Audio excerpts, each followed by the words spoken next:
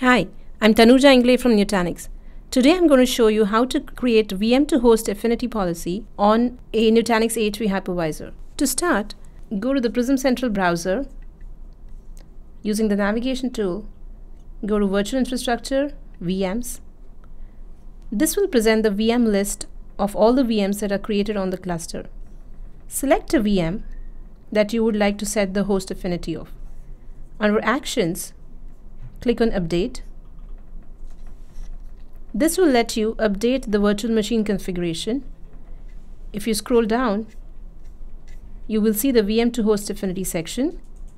Click on Set Affinity. Select the host that you would like to affinitize this particular virtual machine onto and hit on Save.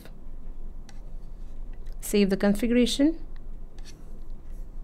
And that's how you set the VM to host affinity in Prism.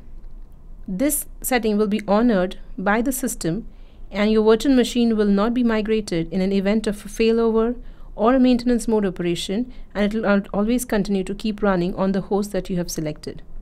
This is how you create a VM to host affinity on Prism Central. Thank you.